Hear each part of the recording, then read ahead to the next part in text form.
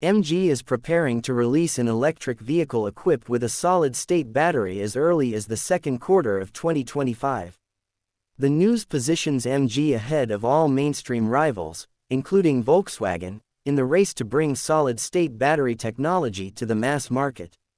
Solid-state batteries, long considered the holy grail of vehicle technology, offer several advantages over the current lithium-ion batteries. They promise higher energy density, potentially leading to significantly longer driving ranges.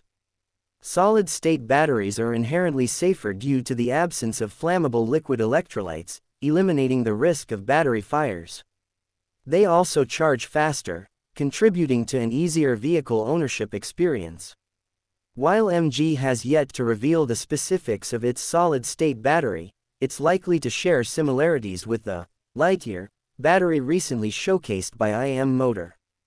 This battery, with an energy density of 368 W per kilogram, enables a remarkable range of 1,083 kilometers on the Chinese testing cycle and can deliver up to 401 kilometers of range in just 12 minutes of fast charging.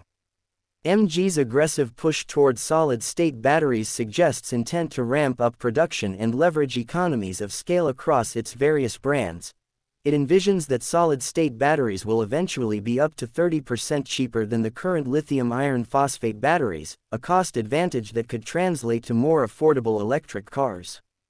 While the world awaits the arrival of MG's solid-state battery vehicle, the company also has its eyes set on the near future with the launch of the new MG S5 electric vehicle in November 2024. This model will initially hit the Chinese market with both single and dual motor options powered by lithium iron phosphate batteries.